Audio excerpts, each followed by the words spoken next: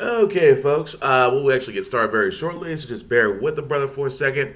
Just making sure, because it's definitely a lot we're going to be going over, and switch to this so that way you guys can see my beautiful face. Forget the hair, it'll get worked on eventually. So, let's go ahead and get this shindig started. Today's date, August 10, 2019, and this is How the Frack We Got Here. I'm your host and host, Will Buchanan. On How the Frack We Got Here, we do take the events and politics of the week and try and make sense of it all.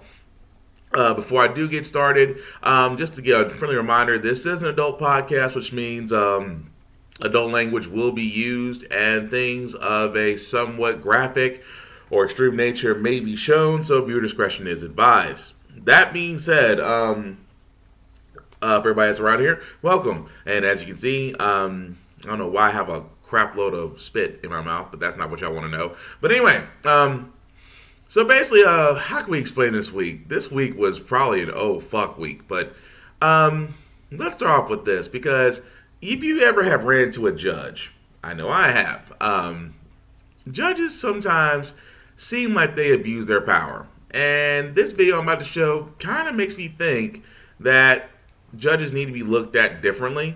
And the reason why I'm going to show it, and the reason why I think that is because of this.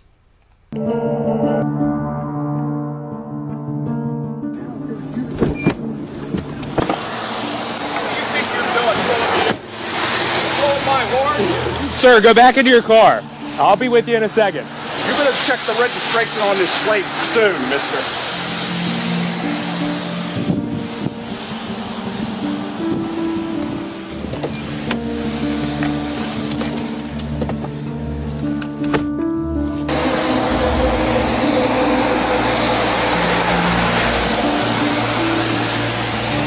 Have a good day, Judge. You bet.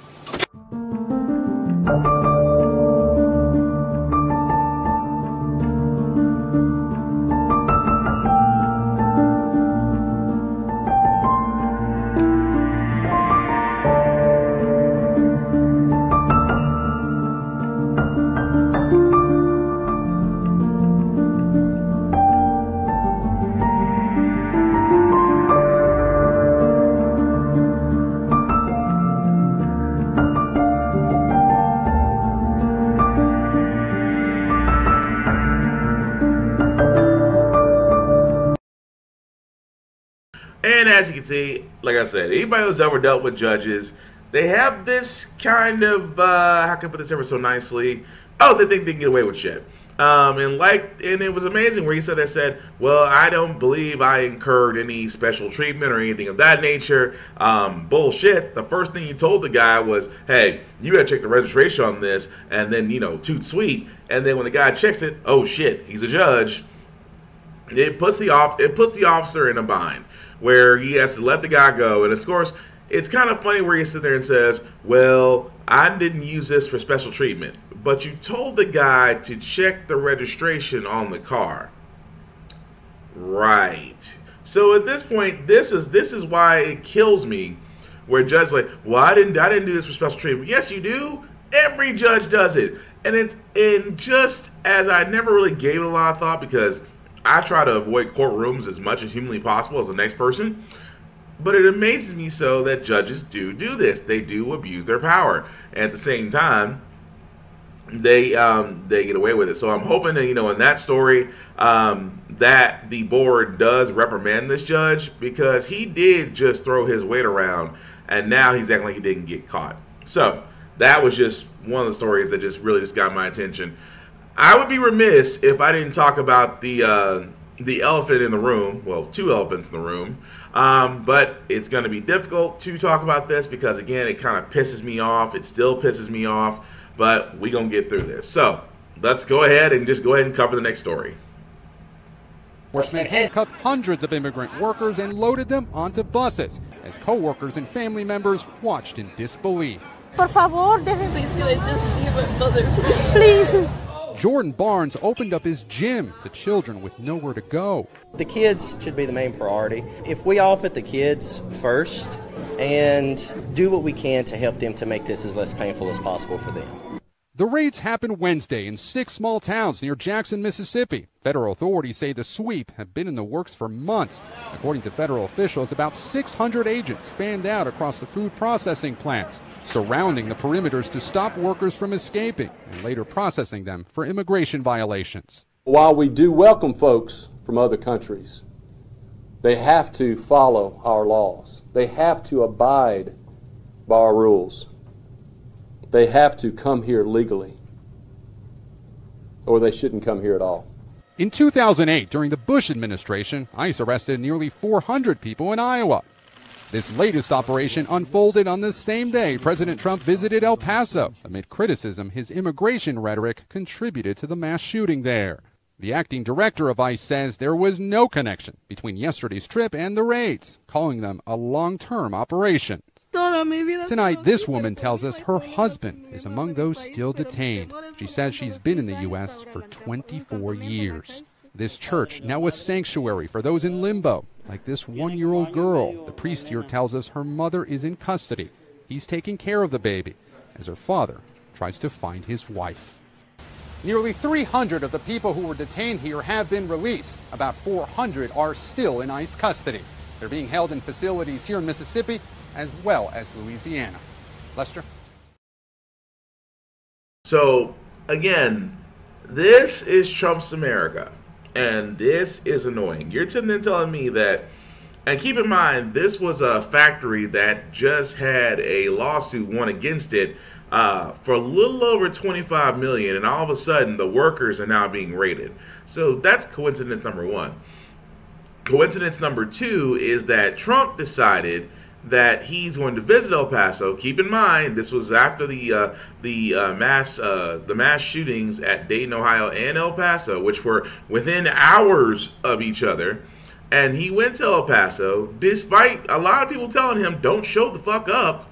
And at the same time, this on the day he goes out there, this actual factory gets raided. And again, it just makes no sense to me. And I've always said it best that this whole attack on illegal immigration makes no sense, because we are a nation of immigrants. Some of us came over here willingly. Some of our ancestors got picked the fuck up. We know how that goes.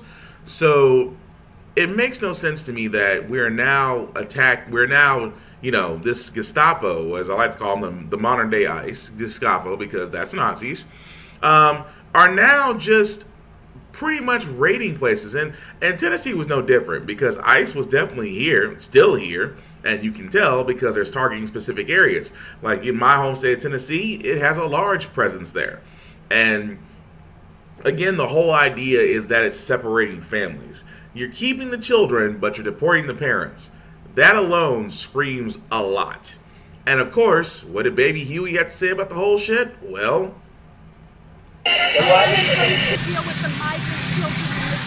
the reason is because you have to go in, you can't let anybody know, otherwise when you get there, nobody will be there. But a big factor is to let people outside of the country that want to come in legally and illegally into our country, where they come in caravans, where they surge the border, which, by the way, we have the numbers way down right now, if you see, because Mexico has done a fantastic job.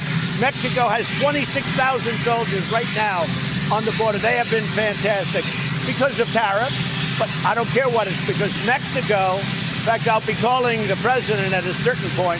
I just hope they keep it up, because if the Democrats would change the laws, which I was thinking about putting together, as you know, with the gun situation. So we have immigration, and we have, let's say, some of the things we're talking about right now. You have them together. But I want people to know that if they come into the United States illegally, they're getting out. They're going to be brought out. And this serves as a very good deterrent. If people come into our country illegally, they're going out. They're not coming in illegally and staying. We have bad laws. They may get in, although we're being very tough, but they may get in. But it doesn't matter, because they're going out. And when people see what they saw yesterday, and like they will see for a long time, they know that they're not staying here. Why does that sound familiar, ladies and gentlemen? You heard the State Department say the same thing Trump is saying, and I can't help but feel like that is the most cringiest shit you could ever say. It's the whole thing, like I said, I said, it is amazing to me. We are a nation of immigrants. And yet, we're telling immigrants, hey, well, you have to come through our laws. Your immigration system is shit. It takes people 10 years. I mean, here's the thing. Australia's got it figured out. China's got it figured out. England's got it. I mean, the UK has it figured out. Their immigration system is less than 3 to 5 years. Do you know how, it's like for anybody that's watching, do you know how long it takes for an immigrant to literally come into the U.S. and be a naturalized citizen? A little over 10 years to be a naturalized citizen. Do you know how long it takes for an immigrant to be immigrated to the U.S. through the right channels? The same amount of time. There and people, and you can look this up. I encourage you to. You will not find an immigration process in the U.S. that lets people come in within a year or less than a year. You won't find it. If you do find it, please show me, because I've been looking. It amazes me so that they keep saying you need to abide by our laws to come in. You need to abide by our laws to enter the U.S. And at the same time, your laws are shit. Your laws are confusing. Your laws are backlogged from processes that haven't been changed since the 60s. But you got no problem, again, going after illegal immigrants, which I stopped calling them that. I stopped calling illegal immigrants because these people have come from places that would have meant death. You're telling anybody that escapes death, walks multiple miles just to get to a border, just to have a better chance of life, I'm not going to stop them and send them where? Back to where they came from? There's a chance they might not live if they go back. So of course I'm not going to sit there and send them back. Well, if I was president, because honestly to me, there's no such thing as illegal immigration. The thing about it is, immigrants that do come here that are not on the proper record have added to the economy. They pay taxes. Well, most of them, I can't say for all of them, but for a lot of them, they do pay. For a lot of them, that have been statistically counted, do pay taxes, and they do add to our economy. And you know, there's a lot of misinformation and propaganda that goes with these immigrants because, let's be honest, Trump called Mexicans rapists and murderers and thugs. Imagine what he called black people, besides sons of bitches.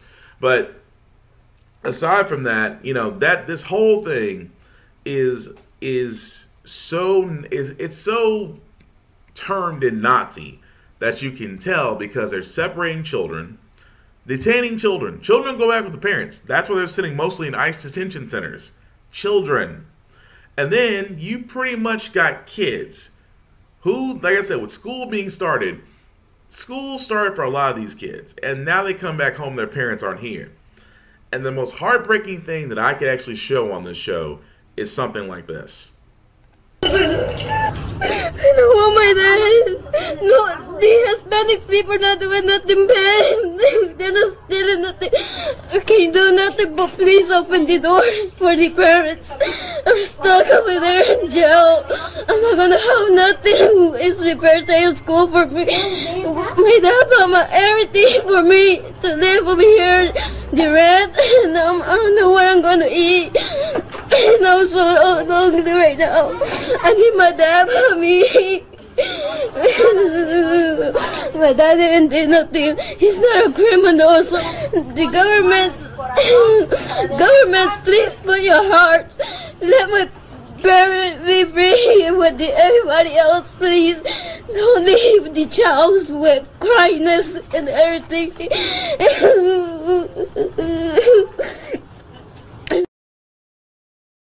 Ask yourself one question. How heartless of a son of a bitch do you have to be to allow that to happen? And again, it makes no sense to do so. I've always said it best. I'll say it once and I'll say it again. It makes no sense that they're taking the measures that they are against immigration. If you truly want to fix immigration, You don't send soldiers, you send lawyers, you send judges. You expedite the process. You honestly make it easier for folks to come to the border and expect to be helped, not to see soldiers, which apparently is Donald Trump's way of actually handling shit. Hey guys, thanks for watching Eolus. Omarosa says, he says the N-word. Yeah, I don't take Omarosa's word for anything because, let's be honest, she was the house Negro in that hen house, so yeah, I don't trust anything she says. This happens to black people all the time. I get that. But here's the thing, what I'm saying is this, that I'm not saying that it's not just Hispanics it's happened to. I mean, keep in mind, they're going after everybody they consider illegal. The propaganda of it all is that they're going toward Hispanics and people of Mexican descent. They're going after them and making them seem like the bad guy.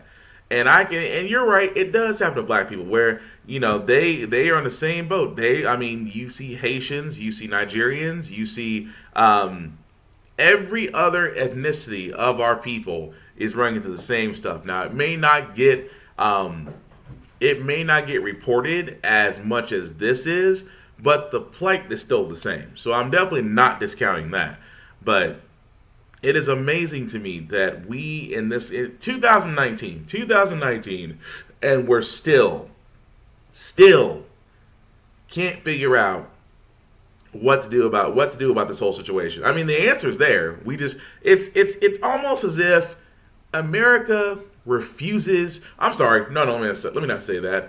Some in America refuse to be progressive. There needs to be progressive measures taken because that is the only way we're going to move forward.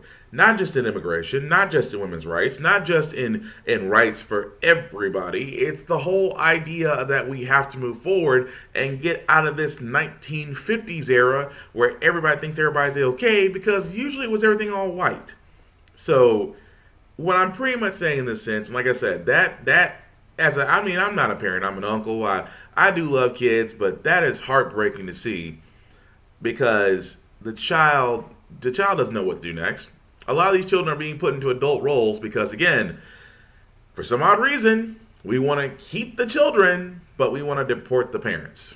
And that never made any fucking sense to me. And again, Trump, I don't really consider how you consider this a win, just because the simple fact of the matter is that you have ran off this racist, Aryanist position of deporting illegal immigrants when honestly, what statistical data that you have that says illegal immigrants have been bad for the U.S. aside from Fox News? Speaking of Fox News, you probably noticed that one of their greatest contributors to pretty much anger, hate, and everything else that Fox News is about has taken a vacation. You want to know why? Because he said this.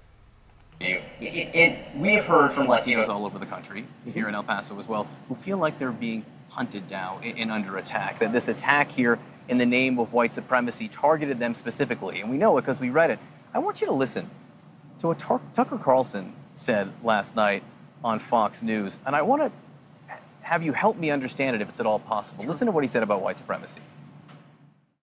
White supremacy, that's the problem. This is a hoax. Just like the Russia hoax. It's a conspiracy theory used to divide the country and keep a hold on power. That's exactly what's going on. White supremacy is a hoax, he says.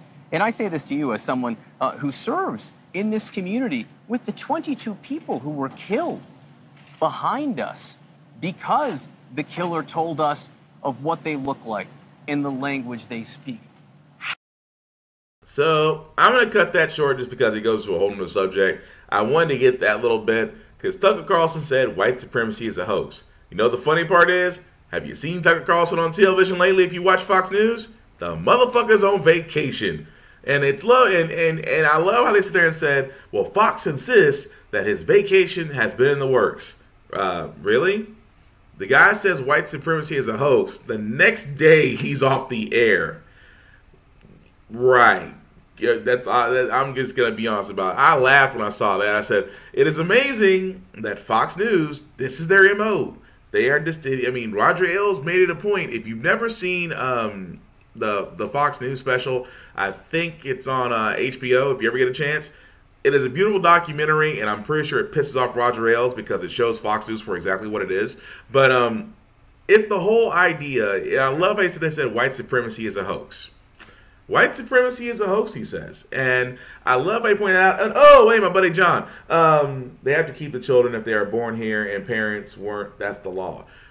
If they're born here, yes. But again, there is a circumvention to that law because they're anchor children. You know, the children are born here. That means that the families, mainly the parents, have to be here with them. That's the reason why that's the reason why they call them anchor children, anchor kids, because the parents would stay with them if the child was born here. And that part of the law is still in effect for a lot of children born of immigrants that are here. That actually allows the parents to stay here because, you know, at one point we actually had the good idea to not separate kids from parents, but Trump's America, what can I tell you? But I love the fact where he said there's no such thing as white supremacy is a hoax. After we just sat there and saw a judge who was white get out of a ticket by throwing his weight around, and then you get this fool who decided to walk into a Walmart. Is on edge right now. So just consider this. Just days after those two mass shootings, a young man armed with a rifle and wearing body armor surrendered to police after he walked into a Missouri Walmart and just started pushing a cart. Customers obviously panicked. The store manager pulled the fire alarm. A witness described what happened next. A real loud siren goes off for like a second, and then they say, suspected fire, possible fire, exit immediately. And there's an employee standing there, and I was like, looked at him like that, and he's like, I don't know. And this lady was screaming at us, she's like, get out now, get out, get out. There were a lot of people hiding outside behind these barriers and businesses, and it was pretty chaotic for a couple minutes. Omar Jimenez is following this one for us, and Omar, no shots fired. So who is this guy, and what was he doing? Yeah, at this point, police have identified him as Dmitry Andreychenko, as a 20-year-old. His background still unclear at this point, but you touched on the main piece of good news: no shots fired and no one injured in this. Now, what they are trying to piece together at this point in the investigation is what motivated him to do this. We know when he walked into this Walmart, according to police, he was filming himself on his cell phone. For what purpose, we still do not know. And then pushing a shopping cart through the store. And again, as you mentioned earlier, that was what prompted the manager to pull the fire alarm and for people to evacuate as quickly as possible. And in the process of all that, this man tried to casually stroll out of the store, where he was confronted by an off-duty firefighter who was also wielding a weapon and detained this man, Andreychenko, until police arrived just a few minutes later. But here's how police described their arrival to the scene, again, just about 3 minutes later. He walked in here heavily armed with body armor on, in military fatigues, and caused a great amount of panic inside the store. So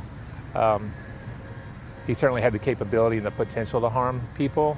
He was compliant with us, but his intent was not to cause peace or comfort to anybody that was in the business here. In fact, he's lucky he's alive still, to be honest.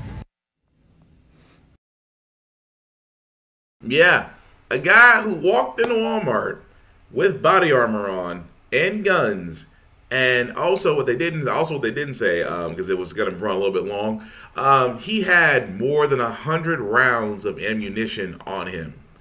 Now, I'm all for open carry as much as the next guy, but when you have more than 100 rounds of ammunition, you have body armor on, and you have guns, and you walk into a Walmart, what the fuck do you think are people going to react that way? Of course you're going to get detained. And it's funny where I've had this discussion, honestly, with open carry people. And it's funny where they say, well, it was open carry, but he was an idiot. Let me tell you something. I have an open carry license. Do you know how long it's been since I've left the house with my firearm? I haven't left my apartment. Well, I should say my house, but you can tell it's an apartment. Let's just be honest. I've never left my apartment without my gun, and it's been almost 5 years. It's almost been 3 years. 3 years since I actually used my open carry. Still have it, still active. But I've never had to leave it. Why? Because of the fear. Because of the fear. A lot of people don't understand. When we see police because we know they're police. They're marked as police. So therefore, we know that they are allowed to carry weapons. If you've ever been to a club, or if you've ever been to a place that's a little more fancy, a shindig, what have you, you'll notice that there's armed security there. They have security. They're dressed a certain way. There's cues to let you know that, hey, the person is carrying, but they're carrying in the role they are. Now, I'll be honest, open carry is a gray area. Open carry is a gray area. I will admit that so. That being said, if I see a guy who has a gun on his back or on his hip or on his side, and let's just say he's in Walmart, let's just say that he's walking around with a Kevlar vest on or any type of body armor, you think for 1 second that I'm going to stay in the same location this sumbitch is at? No, I'm leaving. I've actually done it before. I've walked into a Target where I saw a guy walk around. He didn't have body armor on. He didn't. All he had was just pretty much his AR-15 on his back, and he had his pistol on his hip. And the store where I was at allowed open carry. But when I saw that shit and I saw him and he was shopping, I turned around, put that cart back up, walked the fuck out. Because why? I don't know that. It doesn't associate safety with me. It doesn't associate that I trust this man's judgment, because let's be honest, you might think you are the safest gun owner in you might think you're the safest gun owner in these known parts. I know, because I own guns. But there's also a rule with owning firearms. You always assume, as was always taught to me, always assume that a complete stranger doesn't know you. And with that being said, you don't make a calm environment a hostile environment. So for me, I don't bring my guns out. My guns stay at home, locked up. Occasionally go to the shooting range every now and then. But aside from that, they're not on my hip when I go walking out. Does that mean that everybody with open carry is a fucking idiot? No. There are a lot of responsible open carry people out there that 9 times out of 10 are doing it in a capacity where it's not going to alarm the public. You do get these idiots out here that I call ammosexuals that want to show off their guns thinking that's providing safety when you're basically providing panic. And in this day and age, you are going to cause panic just because the simple fact of the matter is you have these idiots following white supremacy tones. Not only the fool I just showed at Walmart, but this fool right here that just recently got arrested. Year-old Connor Climo from Las Vegas is behind bars, accused of plotting to firebomb a local synagogue or a bar serving LGBTQ customers. An FBI anti-terrorism task force arrested Climo on Thursday. According to court documents, Climo used encryption technology to communicate online with people identified as white supremacists and recently told an FBI informant he was looking for places to attack. According to the criminal complaint, authorities discovered bomb-making materials at his home, along with a notebook containing plans for a potential attack and drawings of timed explosive devices. They also confiscated an AR-15 assault-style weapon and a bolt-action rifle. The criminal complaint also noted that a heavily armed Climo spoke to the CBS station KTNV in Las Vegas back in 2016 as he patrolled his neighborhood. If there is a possibly very determined enemy, we have at least the means to deal with it. Climo was not arrested at the time. But again, this guy, especially with Vegas, it's only been what, 2 years since the shooting in Vegas, where a guy literally had a shitload of guns in a hotel room and fired upon patrons in the same city. This nut was planning to do something different. Now, granted, he was going after LBGT, but it's funny where the rhetoric comes from white supremacists, and it comes from Aryan, nationalists, whatever the fuck you want to call yourselves, but you're fucking racist. And it amazes me so, that with all that going on, and I knew, and it's like, it's interesting where a lot of people sit there and say, we lost this battle at Sandy Hook. When kids got killed and Congress did nothing, that should have heralded right there what was and was not going to happen. However, what did Baby Huey have to say about the situation? He sees it as a win. Kicking off support for expanding background checks in the past, tonight the president says this time he's serious. There's been no president that feels more strongly about the Second Amendment than I do. However, we need meaningful background checks so that sick people don't get guns. And Mr. Trump insisting NRA Chief Wayne LaPierre and Republican Senate Leader Mitch McConnell are ready to work with him. I spoke to Mitch McConnell yesterday. He's totally on board. I think in the end, Wayne and the NRA will either be there or maybe we'll be a little bit more neutral. And that would be okay, too. But tonight, a spokesperson for McConnell tells us he has not endorsed any specific gun legislation. And LaPierre warned Mr. Trump his base won't support background checks, according to a source familiar with their call. You expressed support for background checks after Parkland. Why is now different? Time goes by. I don't think I'm different, but I think the Senate is different. I think other people in the House are different.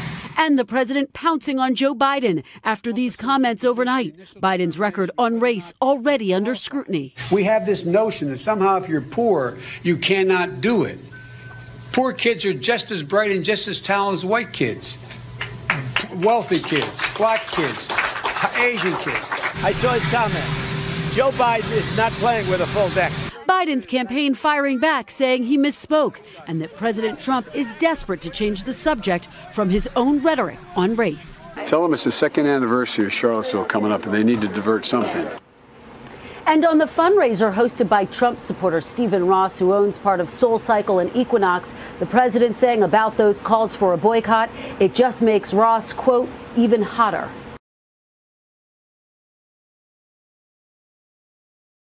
It amazes me so that he's going to sit there and tell, really, Trump's going to sit there and tell Biden he's not playing with a full deck. Teapot, have you met Kettle?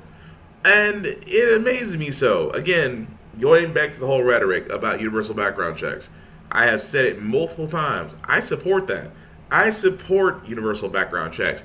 I support mental health examinations. I support that you have to be annually certified, which means that you have to go to a training class and show proficiency and show responsibility. I support all of those things. And at the same time, I'll even go for a Chris Rock joke.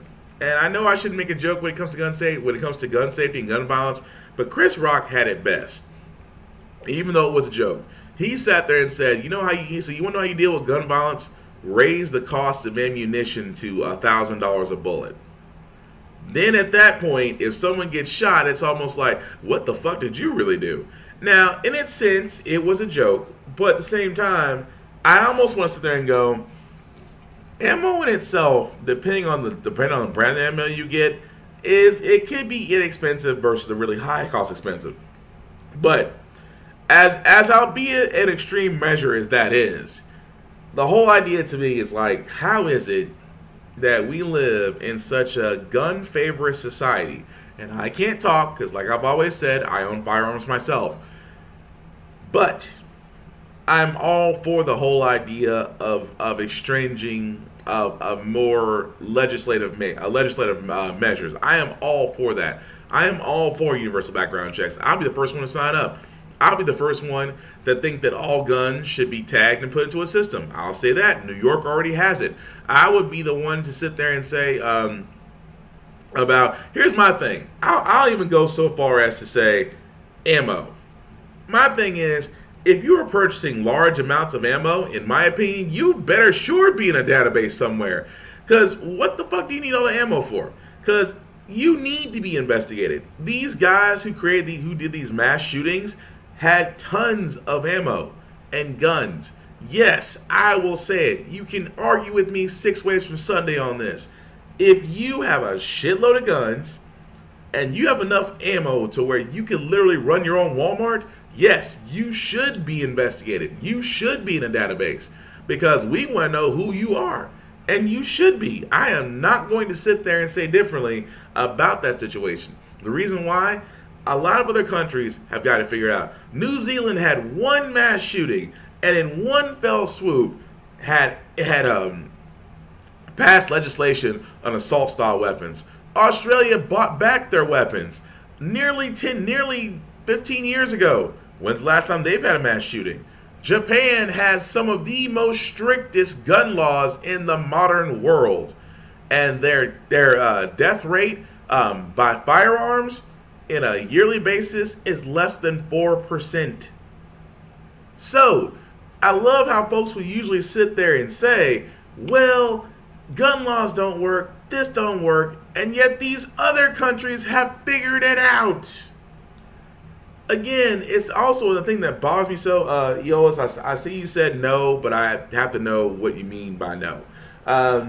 Hey, Matt, Derek, thanks for watching. Those are occupation nations. No, China is not an occupation nation. Australia is not. They just simply go, I mean, you can't call them occupied nations. You can call Japan. Japan don't even call it an occupied nation. Japan doesn't have an army. Yes, it does. It does too. Japan does have an army. Japan does have an army, a naval force, and an air force. So, yeah, they do, man. I'm sorry. But again, the whole idea behind legislation, it's always been shot down. I have said this best. We have seen what happens when actions don't lead to anything. When you don't do nothing, history repeats itself. All I'm saying is, for all the naysayers out there about us adding these other things on there, mental health evaluations, background checks, things of that nature, let's try it. If we're wrong, then you can sit there and say, I told you so. But honestly, I'm so tired of hearing I told you so before nothing is done. That to me has never made sense. It has never made sense to sit there and say, well, it's not going to work, and we never try it.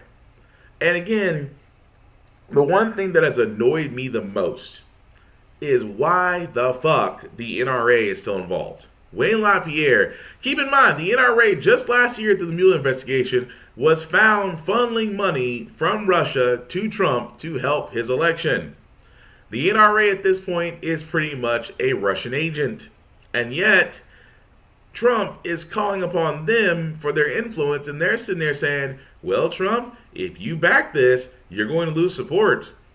And for a so-called association of rifle and gun owners, you think they would be the most responsible ones out there in supporting this measure. And the simple fact that they're not supporting this measure tells you everything you fucking want to know. So again, it always amazes me so that, you know, whenever it comes to whenever there's a shooting or whenever there's something involving a gun where a guy had a lot of ammo and an assault style weapon, it is amazing how quickly the NRA will sit there and say, well, we don't really need to change our gun laws. That was just one person. When in the last 3 shootings were all turned by white males with white supremacist views. America has 2 problems. America has a gun problem, and America has a white supremacy problem. And it's amazing how much they go hand in hand in the destruction they cause. That's all I'm saying. But moving right along, speaking of Trump, about the impeachments, and this is the last time I'm actually going to mention this because honestly, when it comes to about impeachment against Trump, Democrats, I've said it multiple times on this podcast, and this will be the last time I mention it until we actually get new information. Specifically Pelosi, you now have more than half of your Democratic Party wanting to push forward with impeachment proceedings. You are saying, well, we don't have enough information yet. It is now getting towards September. It's amazing how quickly the month of August is flying by. The whole year is flying by, actually. But there comes a time either where you're going to pursue it or you don't. And this wasn't really in this. I mean, what I'm about to show next is basically Judiciary Chair Jerry Nadler and his point on it. But it doesn't inspire me with a lot of confidence. Wrapped up in words, but words can matter when they apply to what information you can get and how the American people see it, right? So I'm trying to understand, because a lot of Democrats, they don't want to be forced to vote for an impeachment inquiry, but they presumably would be willing to vote for impeachment itself if you presented them with the evidence. There's no such thing. The committee has initiated an investigation into the question into the various malfeasances. So in your mind, you're saying this is exactly the same as what we all call formal impeachment proceedings by another name? This is formal impeachment proceedings. We are investigating all the evidence, we're gathering the evidence, and we will, at the conclusion of this, hopefully by the end of the year, vote articles of impeachment to the House floor, or we won't. That's a decision that we'll have to make. But that's exactly the process we're in right now.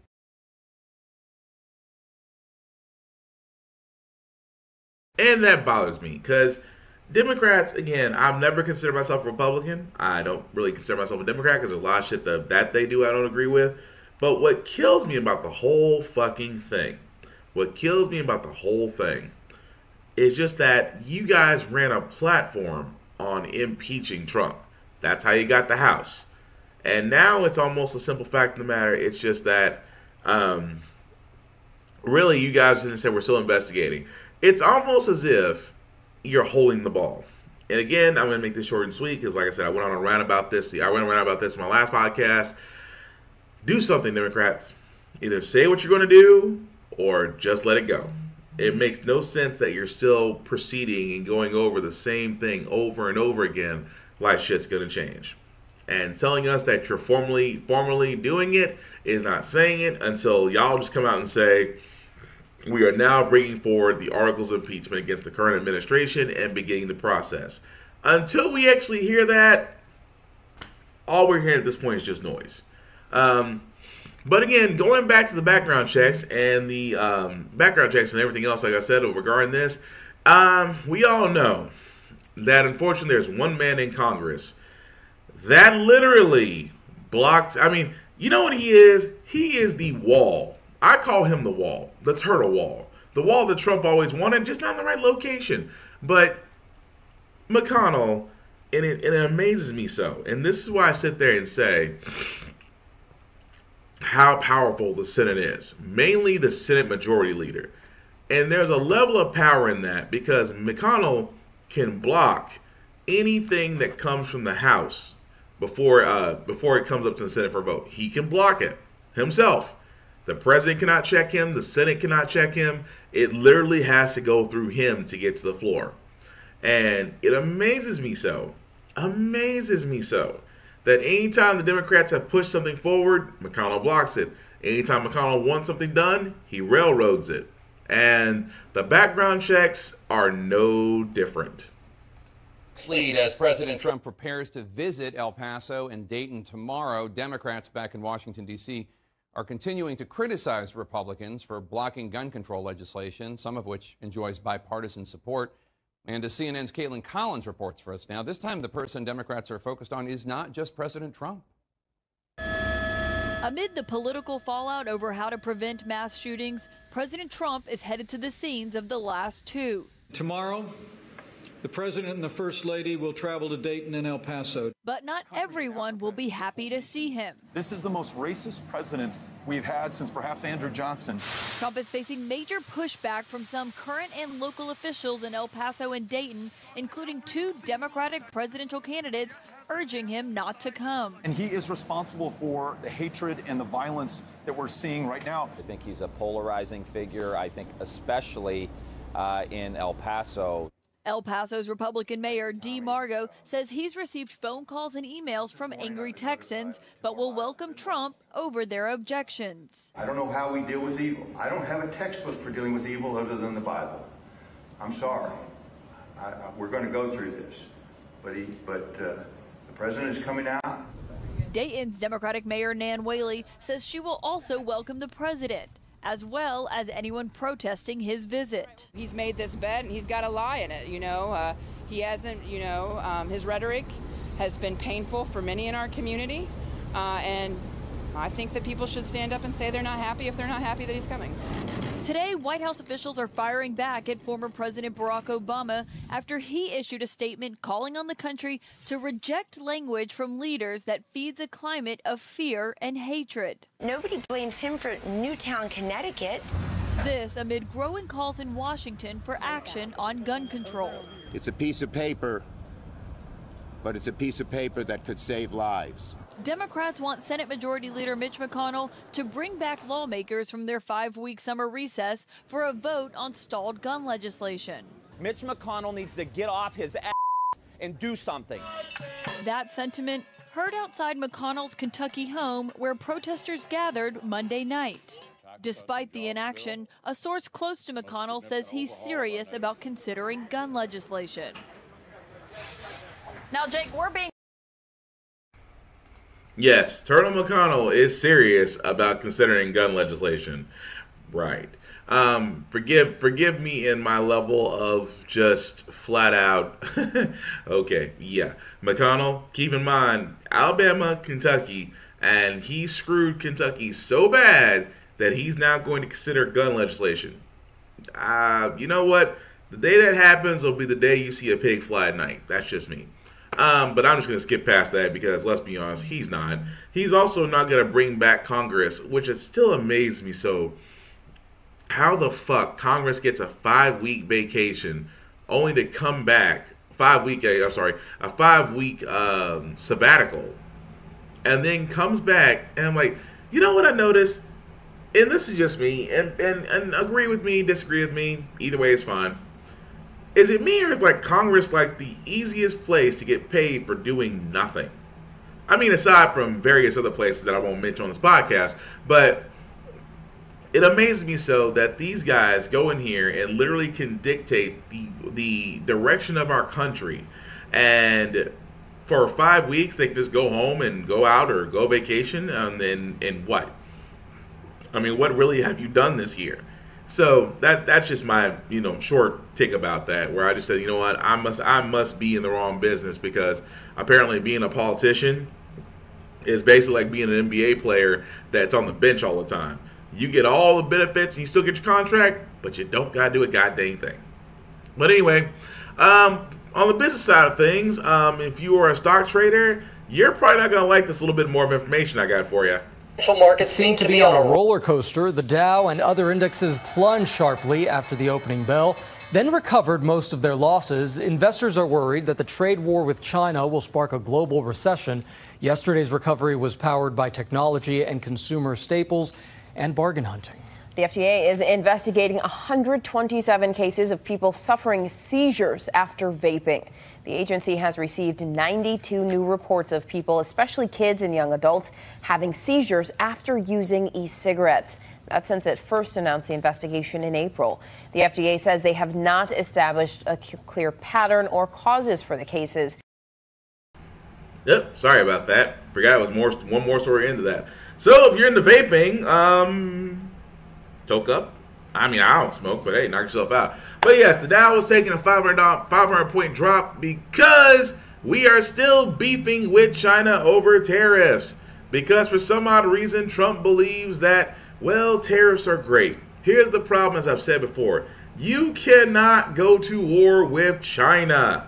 The reason why is because China basically corners the market on production and labor. At the same time, mostly everything that we have is mostly imported. They actually buy our produce, mainly our soybeans, which they haven't done in a while since the tariffs. They've actually went to Russia and started doing that. So a lot of American farmers right now are actually feeling the heat even after the 2 bailouts that Trump has already signed for them. So again, if you're in the stock market right now, you're not liking it because it is a fluctuating up and down market. And if you have 401ks, right now they're probably feeling the heat as far as this up and down goes. And that alone should tell you a lot about where our current economy is. But other things that are freaking annoying. Anybody remember Rob Blagojevich? You should. He was the guy. Not only he was the guy that tried to sell President Obama's seat after he became president, and actually got a sentence for that. Trump is deciding to commute his sentence. Keep in mind, he got 14 years for basically trying to attempt to sell Obama's Senate seat for Chicago. And because he was convicted, he's only served 6 years of that 14-year sentence, and Trump is thinking of commuting him. Now, a lot of y'all are probably wondering why. It's because basically they have one little connection. Blagojevich was on The Celebrity Apprentice. I wish I could make that up. Trump always, and I've always said this best, that Trump always tries to bail out his friends. It is starting to become a habit. Hopefully that he does not, because like I said, it just shows. If he does actually commute it, that just means that the scary thing about this is if any of Trump's people, like Michael Flynn, who's currently about to be in jail, Paul Manafort, who's already in jail, Rick Gates, who's about to be in jail, he could turn around and commute their sentences. And that's why everybody's so worried about that justice may not be served, pretty much because Trump is bailing out his friends, which we hope that doesn't happen. So, aside from that, guys, there is one other story I'll get to before I get to video games, because that's something near and dear to my heart. But I did not know about this. This is actually a news story that just came out, and it kind of echoes some sentiments that I've known people have said about Boy Scouts. Is how a new lawsuit describes the problem of child sex abuse in the Boy Scouts of America. You cannot trust the Boy Scouts of America to weed out the bad apples, because they haven't. Accusations of child sex abuse have plagued the organization for over a decade, but this complaint, filed on behalf of one anonymous accuser, alleges 350 new victims have come forward this year, and that the Boy Scouts of America hid the scope of the problem for decades to protect its reputation and the alleged abusers, including a former mayor and a local doctor. That night, we're lights out and I'm going asleep and stuff, and I feel breath on my neck. And I feel somebody touching me, and I hear his voice. James Kretschmer, who spoke to NBC News last month, says in the 1970s he was molested by a scout leader while on a camping trip. He touched you inappropriately. Oh, yeah, he groped me. While NBC News is not able to independently verify his account, we did speak with multiple people who confirmed Kretschmer told them of the alleged incident at the time. We have a client who's 14 years old, and we have a client who's 97 years old. In a statement, the Boy Scouts of America says, in part, we immediately investigated the limited information provided by the alleged victims' attorneys and made 120 reports to law enforcement. The organization says it believes the victims and sincerely apologizes to anyone who was harmed, and that it has taken significant steps over many years to ensure that it responds aggressively to reports of abuse. But Kretschmer says the Boy Scouts of America is beyond repair. The organization should burn to the ground, and out of the ashes, maybe an organization will come out that will protect our children. Stephanie, why are they filing the lawsuit now? The accuser's attorney says he was concerned that the Boy Scouts was going to file for bankruptcy, which would put a hold on any new lawsuit. So he put out this public appeal for victims to come forward. And keep in mind, it is amazing to me, like, this isn't the first time the Boy Scouts of America has been put under scrutiny, especially with child molestation and child abuse. And keep in mind, this is the same organization that didn't want the Girl Scouts to join, for other reasons, because they're girls, because they couldn't find a reason.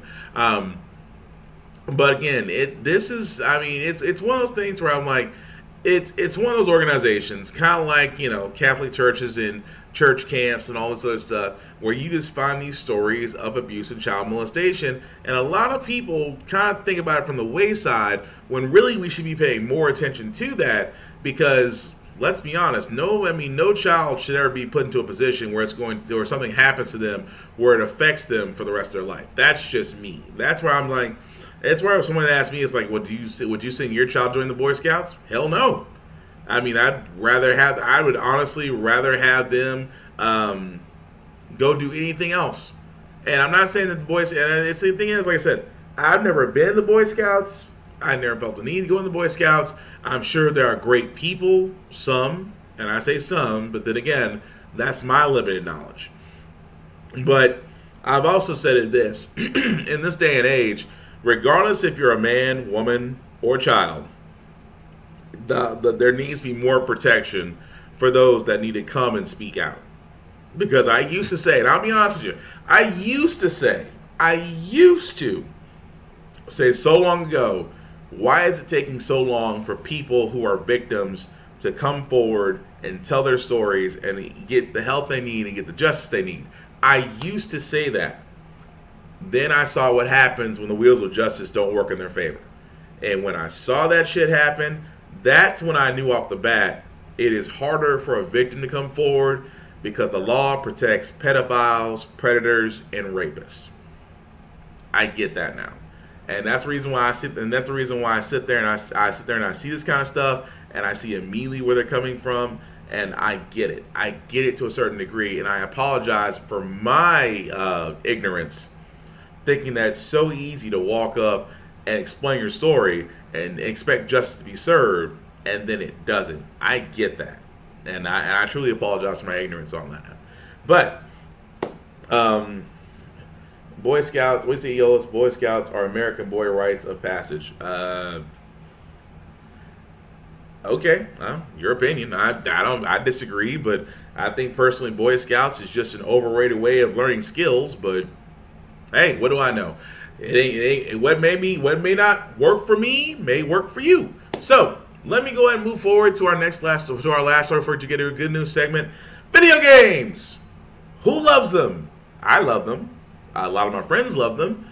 And if you're a kid who plays Fortnite, you've probably been inspired by a 16-year-old who just recently won $3 million for playing Fortnite and playing and winning a Fortnite championship tournament.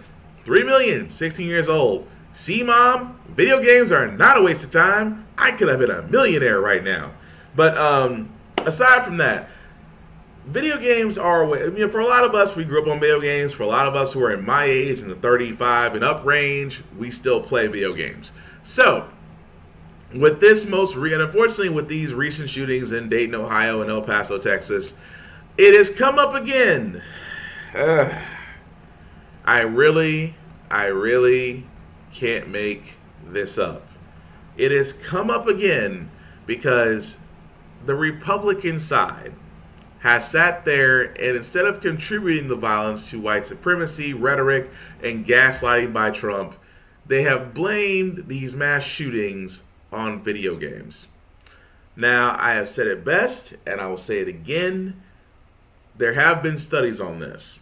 There is no link between mass murderers or mass shootings and violent video games. They love saying violent because they have to say violent. Violent is what gets people's attention. Honestly, video games in general have never led to anything. Video games have only been really around for not even close to a century. So what were people fighting over before video games were invented? Because it's amazing how quickly everybody blames video games. Nobody blames religion. Religion has been around a lot longer than video games, and last time I checked, a lot of wars were fought over religion, and mass killings and terrorists were done in religious nature. I don't remember anybody doing a mass shooting over Mario. Just saying. But the reason why I point this out is basically for two reasons. Because Walmart has decided that they're going to remove any images of violence in their store. Now, what they mean specifically is that they're going to remove any video games, they're going to show any consoles that literally said violent video games. Violent video games and sort of demonstration areas, pretty much where you can play Xbox, PlayStation, those are getting taken down. Any types of product demonstrations as far as cut boards and things of that nature, they're being taken down and things of that nature. However, the only thing they don't say in that article, what they're not taking down, is pretty much guns. So some Walmarts do actually sell guns. I know there's some in Tennessee that still do, and various areas. They still do sell guns. So, that being said, it is amazing to me that Walmart's like, oh, we're going to take down the video games that are violent, but your guns are still going to be up. That makes no sense to me. What do you say, Yolis? The guy that shot the Navy Yard said video games. No, the guy in the Navy Yard sat there and said video games as a deterrent because they did find a manifesto. So, yes, he did say video games, but didn't change his story because he actually had white supremacist views. But video games, as I'm trying to point out, is the scapegoat. Is literally the scapegoat. Because, like I said, it's almost in the same sense that there's no link between it, but now we're removing video games because That's the one they lean on. They don't want to lean on the fact that maybe the simple fact of the matter is just that it's white supremacy. Maybe the simple fact of the matter is that gun laws are not up to par what they should be. How ammo should not be up to par what it should be. How people can get access to them is not what it should be. All of that is a reason why in itself we might be leading this kind of stuff. And you're right, yo. John Crawford shot for unboxed BB gun. You're exactly right. Let's not forget that. And I definitely don't want to forget that. I don't want to forget about Tamir Rice, who got shot for a toy gun. Meanwhile, you got idiots like Walmart boy who walked into a store with armor, with body armor, with ammo, with guns, and yet he's taken down safely. Including the guy in Dayton, Ohio, was taken in safely. The guy in El Paso was shot. So again, I get exactly where you're coming from on that. But again, from the story, for the subject itself, is just that when it comes to literally video games in itself, they don't cause it. Video games is entertainment. Now, I will admit, it will challenge some friendships. If you ever played Mario Kart, Smash Brothers, GoldenEye, Halo, Call of Duty, those multiplayer games, your friendships will get tested. I will admit that. But at the same time, it's not to the point to where you're going to, it's not going to lead you down that path to where you're going to literally shoot up a mall or a theater or a park or a fair or any type of gathering. It's not going to lead you to that. And I love the simple fact of the matter is that there was this article about this where they were actually going to show video game tournaments. ESPN and ABC were actually going to show the Apex Legends, which is a first-person battle royale shooter, similar to Fortnite in a way, was going to have a tournament televised. They decided not to show it because it depicts violence. Right. Now, this article here is actually them speaking on the history of video games and really just coming from a different point. So just bear with it for a few minutes. Video games have been at the center of the controversy surrounding gun violence in America. In 2019 alone, there have been more than 250 mass shootings. When the president spoke on Monday about last weekend's shootings, he focused on the video game industry. We must stop the glorification of violence in our society. This includes the gruesome and grisly video games that are now commonplace. It is too easy today for troubled youth to surround themselves with a culture that celebrates violence. We must stop. James Ivory joins us now. He's a professor and a director of research and outreach for the Department of Communication at Virginia Tech. So, Professor Ivory, what's the evidence show? Does violence and video games, is there a correlation between the two? When it comes to actual serious criminal violence, there's virtually no evidence that video games really matter. We do know a lot of things that influence violent crime, and what we do with our time on TV, video games, things like that, that's not one of them. There is a little more interest in research that's on kind of links between playing a lot of games and like the more abstract forms of aggression. But again, when it comes to serious violent crime, video games don't really matter. Just last year, a study was commissioned by the Trump administration that found no conclusive evidence that violent games had any correlation to mass shootings. So why are we constantly blaming these heinous crimes on video games? I think there are a couple reasons. One is probably a little more well-meaning than the other. One kind of well-meaning reason is I think it's very intuitive for us to see bloodshed and gore on a TV screen and say, this has to do something to us. And it might. But again, with all the things that we know are very strong predictors of violent crime, poverty, substance abuse in the house, child abuse, things like that matter a lot. Video games don't really matter much when it comes to serious violent crime, as that study you mentioned said, and as the research community agrees. I think another reason that we like to point to video games is because we don't want to talk about other things that we know are much more likely to be relevant. It is a difficult conversation to have. You're absolutely right. We know this platform, 8chan, where the manifesto and others were posted. It's known to have a large video game community. It's also known for hateful rhetoric. What do you say to those people who point out to that fact to try and justify video games and violence go hand in hand? Well, now, there is some research on people who try to predict what are the factors that lead to people being involved in hate speech and hate crime. And one of them is involvement in online communities. Now, of course, this is not to say that online communities are in and of themselves bad, But as you mentioned, there are certain online communities that seem to foster people who feel hard done by, who might have either be already interested in kind of hate group type of activity, or maybe they get groomed into it there. So online communities, some of them at least, can foster some hateful behavior.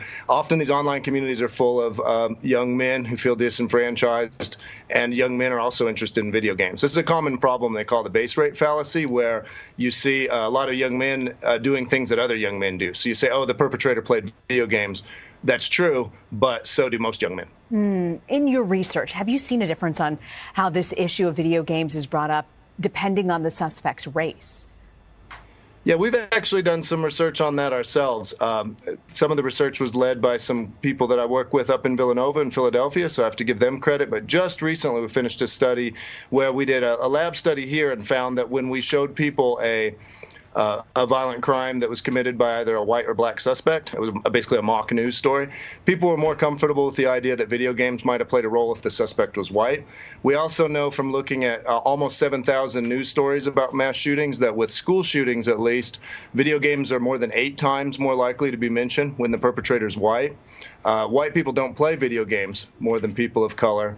So we believe this is sort of evidence that perhaps with some people we go looking for excuses more than others. If a person's race, if other things about a person fit the stereotype of that we want for a criminal, maybe we don't go looking for excuses. And then maybe with certain perpetrators, basically young white men, we might look harder for excuses. So I think a lot of the talk about games might tell us more about the way we think about crime than actually games themselves. That is fascinating. 8 times more likely to mention video games if they're white. That's so fascinating to hear you say that. You know, Hillary Clinton took to Twitter to condemn the president's comment, saying people suffer from mental illness in every other country on earth. People play video games in virtually every other country. The difference is the guns. Is there anything in your research that points to whether other countries have problems? Japan's a huge video gaming industry. They don't seem to have this problem. Yeah, I want to be careful to stay in my area of expertise. I study video games. I'm not a mental health professional, and I'm not an expert on firearm violence per se. But I think when we say that we know that violent video games don't have a unique effect on violent crime, as you mentioned, we don't see these kind of problems in other countries where there's a lot of violent video game use. I don't think I have the kind of expertise to point directly to a cause, but I think conversations about proliferation of guns and things like that are more relevant, at least, to this conversation. Again, I'm not sure I'm well equipped to lay a certain cause, but I think there are certain things we're unwilling to at least talk about, and certainly a lot of them have to do with firearm policy. So, Professor Ivory, if there was one thing you can point out to the political world who tend to use the video game argument for their own political benefit, what do you want politicians on Capitol Hill to know about the use of video games and violence? I think it's definitely time we come around to the idea that study after study shows that when it comes to serious violent crime, particularly when it comes to mass crime, it's a little bit of a waste of time and a distraction to talk about media use. Now, again, I think it's okay morally to have a problem with celebrating violence. It's okay to even say maybe playing video games a lot does something to you, but it definitely doesn't make you a mass shooter. There are other things that affect that. And I think a lot of the people that I would like to tell that, though, I think some of these politicians already know that, and they don't want to talk about what we probably should be talking about. Professor James Ivory, thank you very much. And he said it best. And I've said it once, I'll say it again. As an avid video game player, I have never once had the inclination to go to pretty much go to Walmart and shoot people. Now, what he also sat there and said was, and I love this to death, where it's like the help that video games has done. And like I said, I'm a big advocate of that. Video games have helped people with ADD, ADHD. Video games have actually helped people who are autistic. Video games have helped people who have depression issues. Video games have actually helped those who have high stress, anxiety, things of that nature. I am not saying it's a cure-all. I am not saying video games is the cure-all for these things. I am saying that video games have statistically shown to help those in those categories better manage their lives. That is true. That is fact. There is nothing against that. I've always sat there and said it best. Just like me, I might have a stressful day. It might have been a rough day for your boy. But usually, a few hours playing video games, I'm calm. I'm relaxed. I'm good. I'm not throwing on body armor and going to Walmart. But that's the thing I wanted to point out so much. was that video games can help. They actually can help with social skills, with children and adults. They actually can help with making friends. They can also help as far as so many other things. Video games actually help. They don't hurt, or they don't lead to pain. They don't. And you can argue that 6 ways from Sunday, but the proof's in the pudding. And Aeolus, yes, thank you for pointing out the Madden tournament in Jacksonville, where the guy literally lost, came back with the gun and was shooting. And again, people try to tie that to violence, and it wasn't. Him actually losing the tournament did not appropriate him. To come back and shoot up the tournament. The simple fact of the gun culture, the laws and things of that nature that we live in accumulated to it. See, sometimes I've always said it here. I've always said it in this show. It's not the environment. It's not the additions to our society. Sometimes it's our cultural environment that pushes us to enable us to do certain things. For example, if you do listen to a lot of white supremacist rhetoric and things of that nature, you're 9 times out of 10 maybe influenced by that. But last time I checked, I've listened to Ozzy, I've listened to Black Sabbath, I've listened to Dio, I've listened to Zeppelin, I've listened to Megadeth, I've listened to Rammstein. And for all those that know those groups, you'll know that I'm an avid listener of music. I go across the board. So I always want to keep an open ear, because you don't want to deny yourself a great human experience. That being said, those groups I named were one time being blamed for violence. One time. Marilyn Manson to this day, whenever Marilyn Manson's name is brought up, somebody brings up Columbine, because they try to use him as a scapegoat for those individuals going around and shooting up that school. Again, they find different avenues to where they want to blame certain things instead of actually looking at the actual problem. And every time, like I said, from a video game standpoint, every time it is brought up, we as gamers have to sit there and point out the facts, because we like to play these games, and it doesn't have to be violent. I mean, some people might like playing Mario. Some people might like playing Tetris. Some people like playing Sims. Some people like playing StarCraft. Some people like playing Heroes of the Storm. Some people like playing Half-Life. Some people like playing Halo. Some people like playing Devil May Cry. Some people like playing Samurai Showdown. And I could keep going on and on and on about the multiple games out there, the different consoles that are out there. I'm not talking about your PC Master Race, because let's be honest, you're always going to be there. But I'm saying it binds us. Like from a gaming standpoint, we are bound by that. At the same time, we're not violent. Now, granted, there may be some choice things that are said online that will make you squeamish, but you know, hey, there's some things that, you know, that are not imperfect, but at the same time, it's not pushing us. Drug Lord. Oh, Aeolus, Drug Lord on the TI-85. Was it Drug Lord or Drug Wars? I think it was. Wait. Sorry. Aeolus, hang on a second. Did you mean Drug Wars or Drug Lord? Because I do know, before I get to our good news segment, I gotta point this out. Anybody who's ever had a TI-85 graphing calculator? It was like a low budget tablet computer. And I don't know, you know, the guys who gave us these games, I mean, they gave us a lot of games that you can put on a TI-85 calculator. One of them, I want to say it was Drug Wars. Or is it Drug Lord? Oh, Drug Lord. I'm sorry, Drug Lord. Thank you, Eos. So, if you're not aware of what that was, pretty much, it was like having Scarface in digital form on your TI-85. Or is it? No, 85. TI-85 calculator. Texas Instruments calculator. So, you know, when you're supposed to be in class doing algebra and geometry with this calculator, we are literally playing games. I admit that wholeheartedly. I was one of those kids. Now, did that point me to a life of drugs? No, of course it didn't.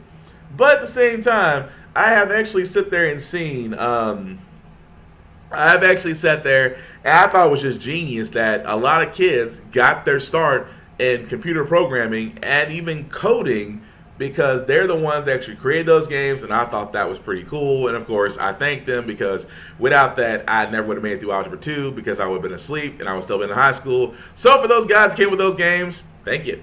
All right, so let me go ahead and get to the good news segment, guys. So what I usually do with the good news segment, it's like I've always sat there and said, we talk so much things about on how the Frack We Got Here that usually they're kind of sad stories, they're terrible, terrible things and accounts of that nature. It's the weekend. You want to have some good news. You want to be able to go outside and see sunlight. Well, in my case, I see cloudy ass skies. But where you might be, you might want to get out, enjoy life, open up the grill, knock one back, light one up, as long as it's legal. But anyway, we want to actually have it to a sense to where you're basically going to, leave out on a good note. And I do have 3 stories like that. I always try to find 3 stories that uplift or make you laugh or just, make you feel good about humanity. And one of the stories that I do have is this one story out of Georgia where the superintendent gave up his bonus to help students apply for college. Because anybody that's actually applied for college, them college application fees are a bitch. And I mean that, especially, okay, I'll put it this way. Like, I was going to MTSU many moons ago. I would say almost 18 years ago. So 18 years ago, I was going to apply for MTSU. Now, the college application fee 18 years ago wasn't that bad. Mine was about $38 for the application fee. I think now, for most areas, that I think it's jumped up to $50 to $75. Now, I could be wrong about that. I do know for some Ivy League schools, it's actually even higher than that. But I love the fact that this superintendent, Grant Riviera, sat there and said that he makes $190,000, which I'm surprised they even announced that information. But he decided to take his bonus and pretty much use that for kids to apply for colleges, as far as paying the application fees. And honestly, I thought that was really cool. I thought that, that's a way of paying it forward and things of that nature. Because if you guys heard me, I said colleges are awesome. They really are. But I also say at the same time, college is for those that want it. Now, I also sat there and said, trade schools and things of that nature should not be ignored. I've always said it best. There is so much profession in being a contractor, a plumber, a technician, a plumber, electrician, a machinist, a fabricator, an auto mechanic, diesel mechanic, and especially specific other categories like that you learn in trade schools. Those also should not be ignored. I tell you off the bat, one good friend of mine who I've known since we were 4 or 5 years old. I went the college route. He went the trade school route. That man, I'm not gonna say his name, but if you probably can figure out who I'm talking about very soon. For some of y'all, but he went to trade school. This man became a contractor, a plumber, an electrician, and this man owns about 3 homes in a very prestigious neighborhood. Owns 3 homes. Two of them are in a prestigious neighborhood. One is a beach house in Virginia. He has several cars, and he just now started his 3rd business. Now, all that from going to trade school. And I tell people all the time, I love talking about him. He's a success story. He really is. But at the same time, I use him as an example that college is not all, you don't always have to go to college. College is not always the main road that you can go to after high school.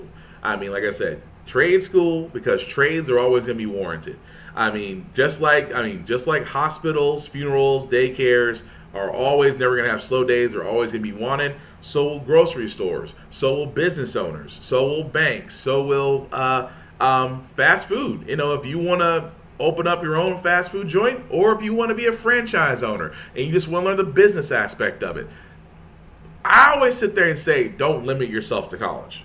And at the same time, for schools, and I'll always be a big proponent of educators, and the simple fact of the matter is, educators don't get paid enough. They really do not. For such a wonderful own profession, educators should be paid more. They should actually be given more. Schools should be given more to keep the programs that they have and bring back the programs they used to have, like wood and metal shop, auto mechanic shops, music programs, full-on sports programs, the whole 9 yards. Because and also to change the curriculum. Like, for example, they should actually be teaching kids more about credit, more about financial literacy, more about how to balance a checkbook, and more about taxes and accounting and things of that nature. These should be things that should have been taught in high school, to where kids are more equipped to leave rather than be preyed upon by early credit cards and lending and things of that nature. It should be. So if I do sound very Warnerish or Bernie Sanderish, is because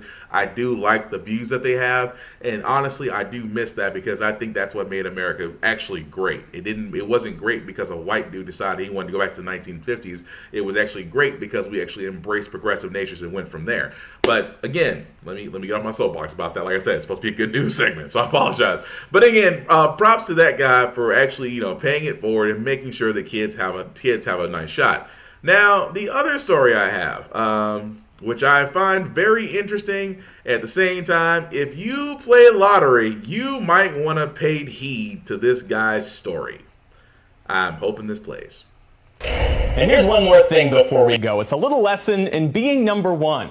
We teach our kids to aim for it. We go to work every day hoping to achieve it. But 2,000 people in North Carolina proved this weekend that sometimes zero pays off.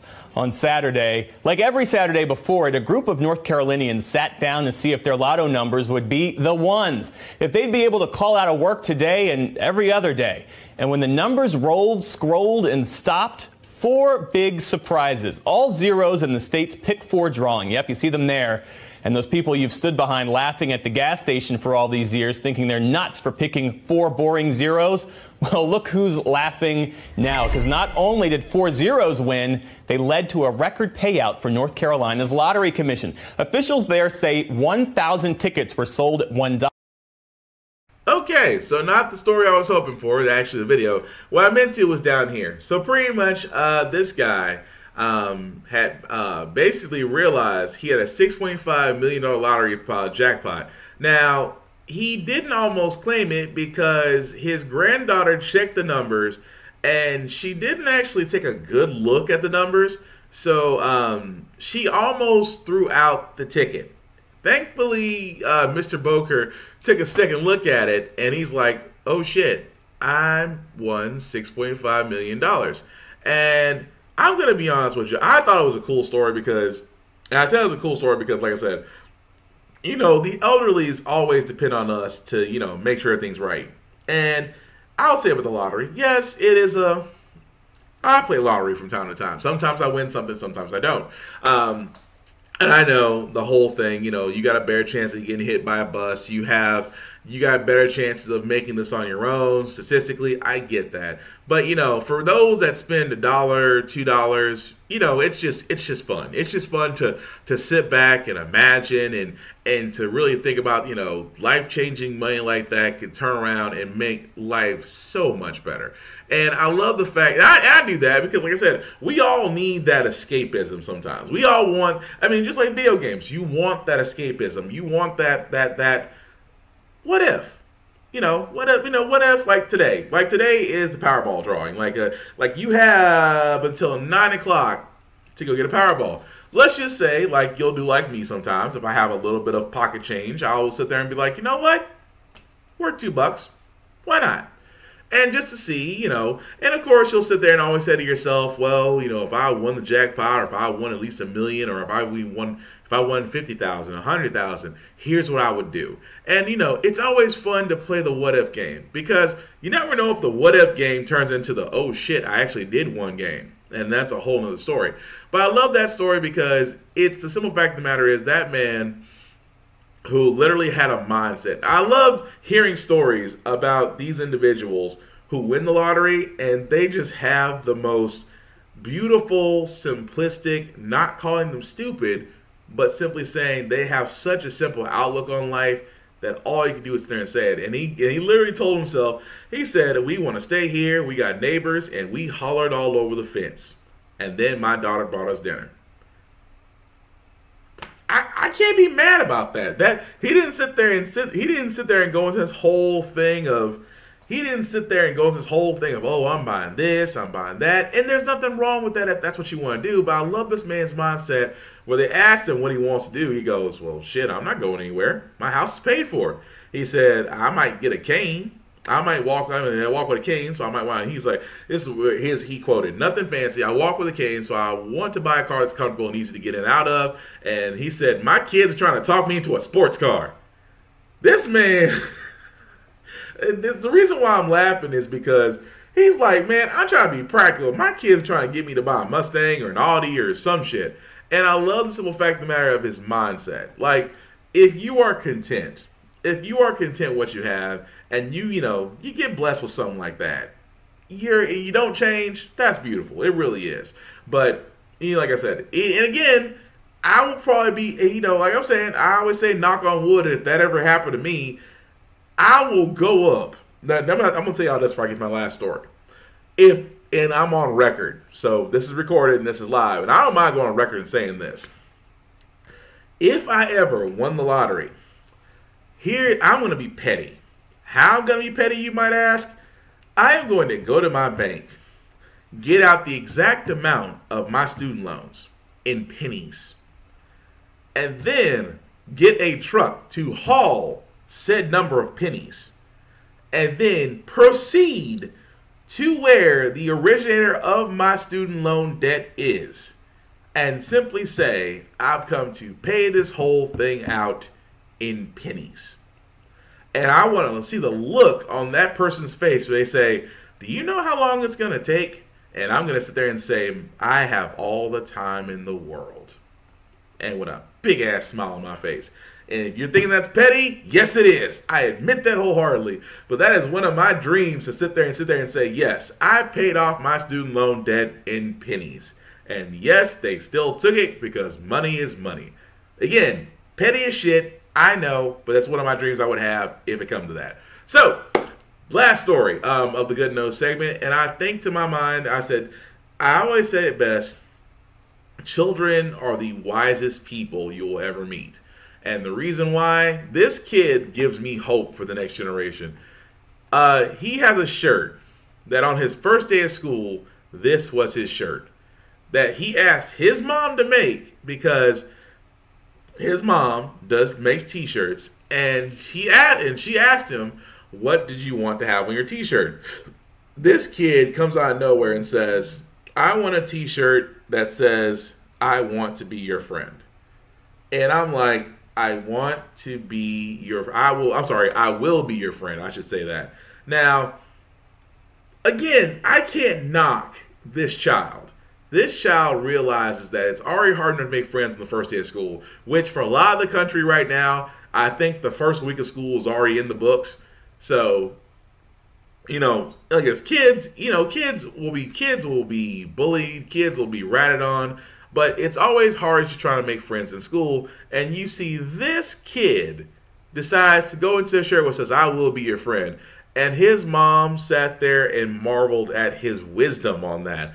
Even so much so that what actually wound up happening is after she shared it on Facebook, because like I said, she owns a t-shirt business, more people wanted to actually get that shirt. And she literally got bombarded overnight with orders to have that shirt made in various sizes. And the thing about that is, and I sat there and said to myself, listen, and Paul Mooney said it best, listen to the children. And it amazed me so that a child can have as much wisdom as the Dalai Lama in that sense, where all they want to be able to do is make connections with other kids and develop friendships and play. And we see it all the time. A black child and a white child will play together until someone says they can't. A kid doesn't see racism. A kid doesn't see color. A kid doesn't see differences. All the kids actually see is a simple fact of the matter is just that they see another child similar to them and they simply want to be together. Again, listen to the children. And I love the fact of that story just because the simple fact of the matter is a child took it upon himself to sit there and say, I will be your friend. And it kind of takes me back to Star Trek, where Spock's death scene, which Still, I'll be honest. Again, confession time. There's only 4 times I've actually had tears in my eyes watching the movie. Star Trek, I think it was, crap. I want to say it was the Wrath. No, it wasn't Wrath of Khan. Was it the Undiscovered Khan? What is the Undiscovered? No. Okay, help me out here for all you Star Trek fans. The death scene where Spock dies because he saved the Enterprise by basically exposing the dilithium crystal chamber and pretty much giving them warp drive. I forgot the name of which Star Trek movie that is, but there's that one scene where he literally sits there and says to Kirk to his face, I shall always and forever be your friend. That tears me up all the fucking time. I admit that wholeheartedly because I am a Trekkie fan. But I love the simple fact of the matter is that friendships with children always carry such a weight, and that this kid is just wanting to be somebody's friend says a lot and gives me hope, honestly, about this country. It really does. And what you say, Thomas? What you say? Oh, Alex, what you say? This kid will be a dungeon master later in life. Probably will be. Oh, yes, the Wrath of Khan. Thank you, Alex, because I couldn't remember that. I couldn't remember which Star Trek movie it was for spit on that one. So thank you for that. But anyway, that's going to do it for How the Frack We Got Here this week, guys. Thank you, everybody who was watching. I apologize. I was kind of hopping between the comments on this one and on my watch party, because the watch party is going to be going on continuously. So feel free to, if you're watching this or just caught this in the middle of it, feel free to comment there because I'll still be able to see it and go from there. So I do want to thank everybody because we did have a lot of people jumping in and out, and I appreciate you watching all the same. I actually saw some shares, and again, I appreciate that too. Like I said, I'm basically trying to reach out to folks and just really trying to change the narrative on trying to change the narrative on how we approach certain things. So thank you for all who shared and comment, things of that nature. So you will always have been and will always be my friend. Yep, that's how the quote goes. Thank you, Alex. But again, I'm not trying to tear up because every time I hear it, I want to freaking cry. So thanks for that. So I had to give Alex my buddy. I had to give him some crap sometimes. But aside from that, guys, some shameless plugging before I do get out of here. I am not the only cat that actually does have podcasts.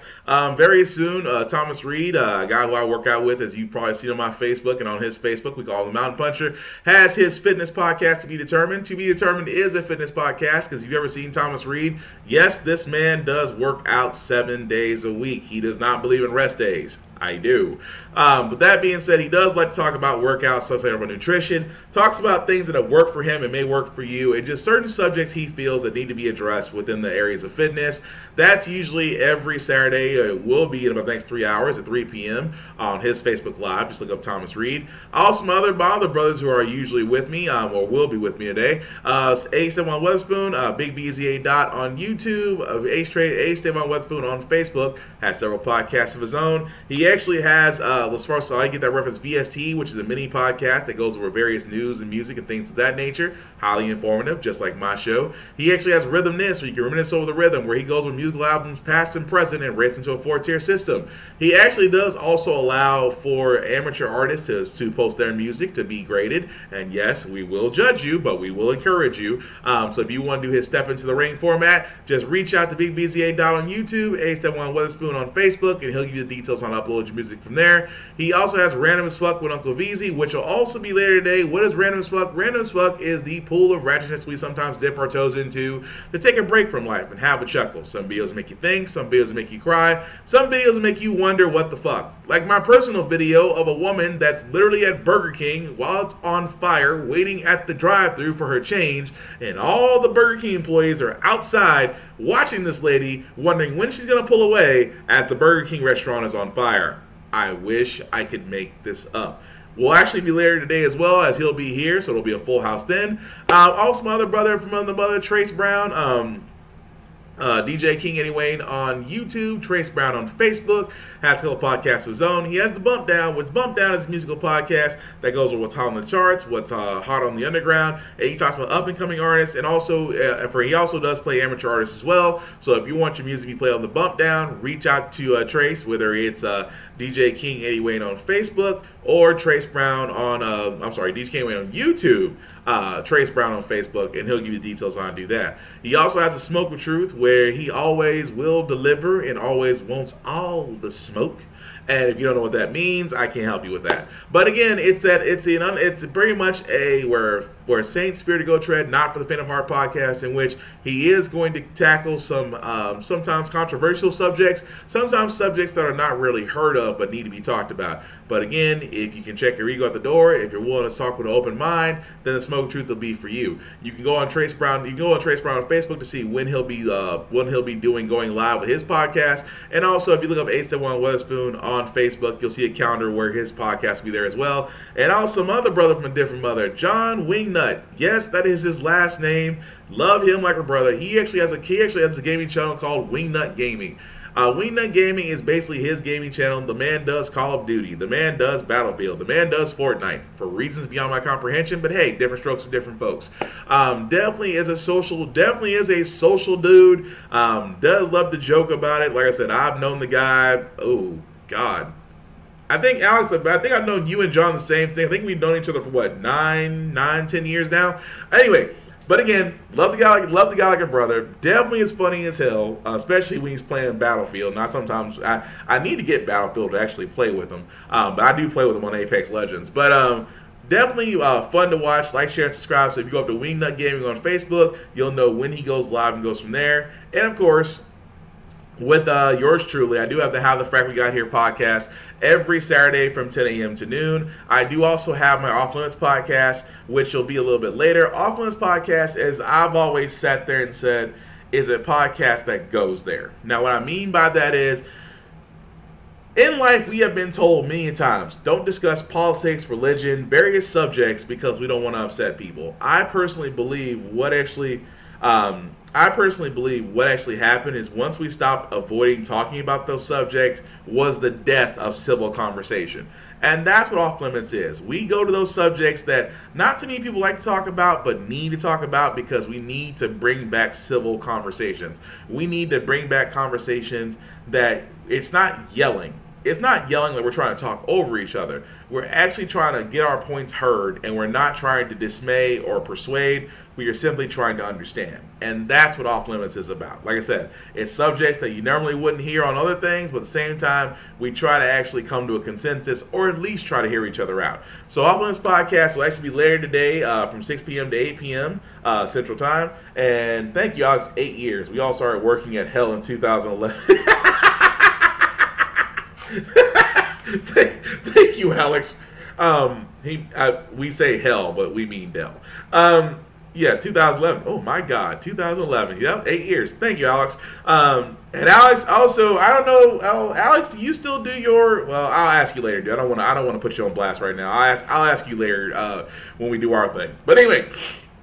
We all have active YouTube pages, so if you look up How the Frack We Got Here, if you look up All This Podcast, if you look up Big BZA Dot, if you look up DJ King Wayne on YouTube, all these are active YouTube pages that actually have all of our podcasts from beginning to end, so you can like, share, and subscribe from there. And also, what I usually do on How the Frack We Got Here, if there's subjects I didn't cover, if there's stories that I haven't brought up that you believe are just as important, please reach out to me, whether it's William Buchanan on Facebook or How the Frack We Got Here on YouTube, to let me know. And like I said, I will do my damnness to research it and make sure it's accurate as far as what we're reporting. Because like I said, to really end the podcast, and yep, Derek, you're right, 2010 for you. But again, wow, we have known it. Wow, I have a lot of friends I've known almost a decade now. I'm kind of proud about that. But anyway.